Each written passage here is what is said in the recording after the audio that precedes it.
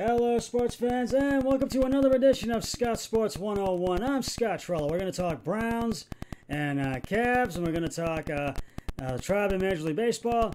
We'll talk all that, but first, here is today's Scott Sports 101 trivia question. Which American League team represented their league in the 2014 World Series? I will have the answer later on the podcast. Turning to the Browns, Marvin Wilson didn't spend much time thinking about the 2021 NFL Draft when it concluded. Wilson, a defensive tackle prospect from Florida State, expected a phone call at some point mid to late rounds on the final day of the draft after recording 9.5 sacks and 10 tackles in 4 seasons with the Florida State Seminoles.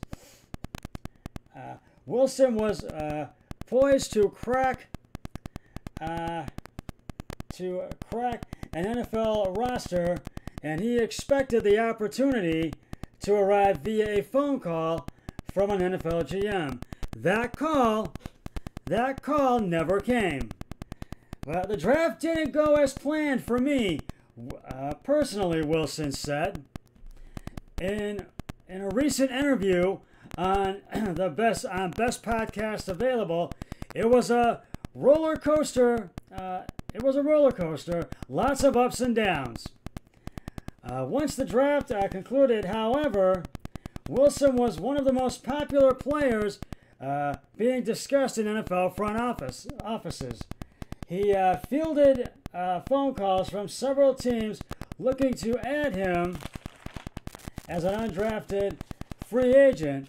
So, hours following the final pick of the draft, the decision was his to select where he'd start his NFL career. He picked the Cleveland Browns. He picked Cleveland. Cleveland just seemed like the perfect situation for me, he said. I'll have opportunities to make the team. That's all I need. It's not hard to see Wilson's logic. The Browns have 8 defensive tackles currently on their roster and will likely use the bulk of training camp to determine the position's depth.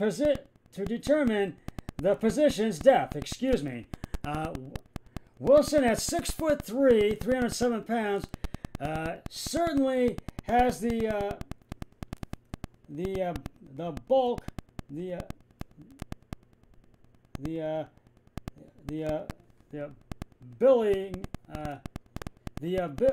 bulk and college resume to make a run at a roster spot.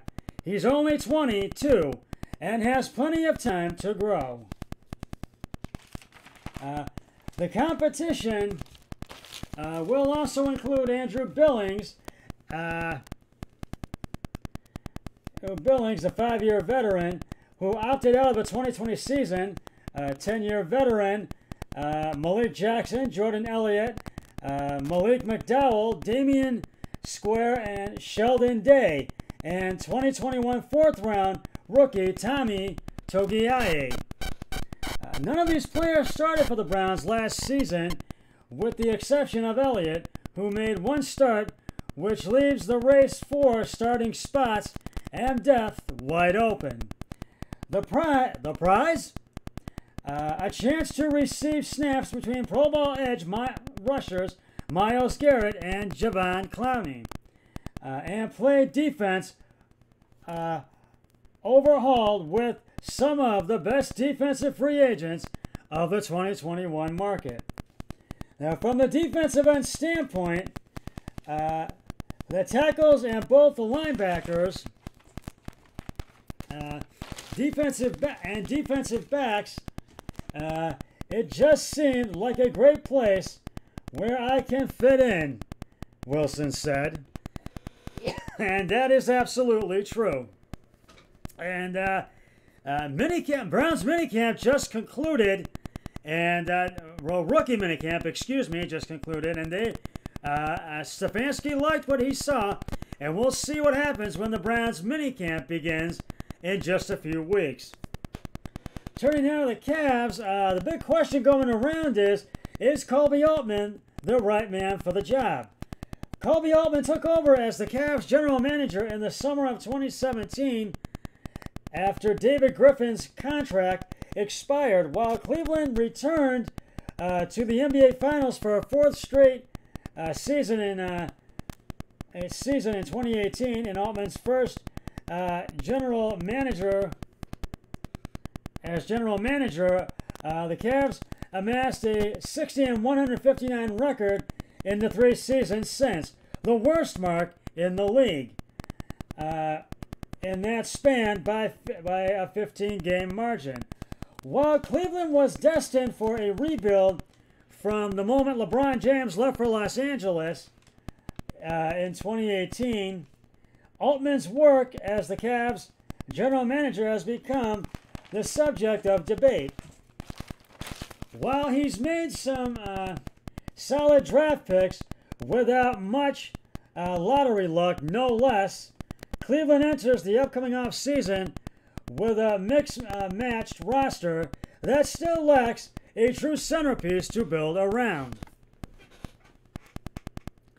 What's more is that the Cavs culture has left something to be desired, with incidents ranging from Kevin Love's apparent unhappiness to the team trading Kevin Porter Jr. Following a locker room incident to Andre Drummond being benched before ultimately being bought out. Factor in Chairman Dan Gilbert's track record of impatience, and it's fair to wonder whether Altman will be returning running Cleveland's roster for a 5th straight season. Now, Altman has a grade of C-, and I do feel that there's going to be talk, and I don't think he's going to. He may or may not return for a 5th straight season as the Cavs GM. And my co-anchor, who I do sports with, Keith Norman, you can hear as a frequent calling guest, a regular calling guest, I should say, on the Big Show, hosted by Tony Rizzo on Sports Radio AM 850 WKNR. He also agrees because he knows that the Cavs GM Koby Altman has a C- grade with the league and has not done well the past 3 seasons as the Cavs have struggled and have not made the playoffs, and they need to find a centerpiece to build around. The other questions is, will we have Kevin Love back next season? He may just retire. I don't know. And will they extend Colin Sexton's contract or trade him? Those are some other questions, and I'll keep you updated on these developing stories. We're going to get to the Indians in just a moment, but right now it is time to reveal the answer to today's Scott Sports 101 trivia question. Which American League team represented their league in the 2014 World Series? And if you said the Kansas City Royals, you are correct. With only 2 American League teams listed, the Royals surprised everyone in their endeavors to reach the promised land. In the wild card game, they defeated the Oakland Athletics in 1 game to advance to the ALDS. There they defeated the Los Angeles Angels of Anaheim 3-0. And in the ALCS, they blanked the Orioles 4-0. And in the World Series against the San Francisco Giants, they lost it all in 4 games. 4-3 outcome. I'll have another trivia question on my next podcast, so stay tuned for that. Now moving on to the Indians, the Tribe beat the Los Angeles Angels of Anaheim 3-2 last night at Angel Stadium in Anaheim, California. Aaron Civale was on the hill for the Tribe last night. Civale went 7 innings, giving up 4 hits, 2 runs, 2 earned runs, excuse me, 1 being at bat and struck out 8 batters. Then the bullpen came in and took over and got the job done and were able to hold off the Angels. Emmanuel Clase came on in the 8th, gave up 1 hit, and James Karinchak came on in the 9th and struck out 2 batters and got the save and the final out and the save and the win for the Tribe. The Tribe was down 2-1 in the 5th when Jake Bowers hit a solo home run to tie the game at 2. Then in the top of the 6th, Josh Naylor singles on a ground ball to shortstop Jose Iglesias, deflected by pitcher Tony Watson. Jose Ramirez scores, and the Tribe was up 3-2. And the Tribe went on to win this game last night by the final score of 3-2. Aaron Civale gets the win. He goes to 6-1 in the season. Tony Watson gets the loss. He falls to 2-2. And James Karinchak gets his 5th save of the season.